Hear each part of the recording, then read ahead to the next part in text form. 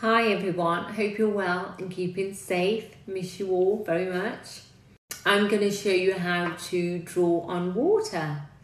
And for this you will need a whiteboard pen, a bowl and some lukewarm water. Right, so I'm going to draw a stick person. Should we give it a balloon? So make sure you have a grown-up to supervise you when you're doing this. Add the water slowly and not a lot. And hopefully you will see your stick person lifting up. My stick person's dancing. And the reason why this works is the chemicals in your whiteboard reacts to the water. So it makes it lift up. It's got some oils in and float around. So you have a go at drawing on water and send me the videos. I'd love to see what you've been up to.